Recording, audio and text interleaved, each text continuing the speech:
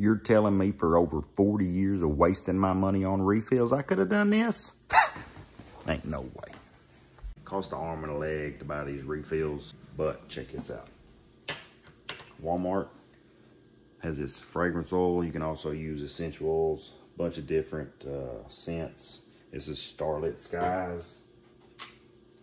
Take this off, and this is a Walmart brand, and really easy to get this out. Pulls right out. Just be careful not to mess your wick up. Put 8 to 10 drops of this stuff in there. Then fill the rest of the way up with water. Give it a little shake.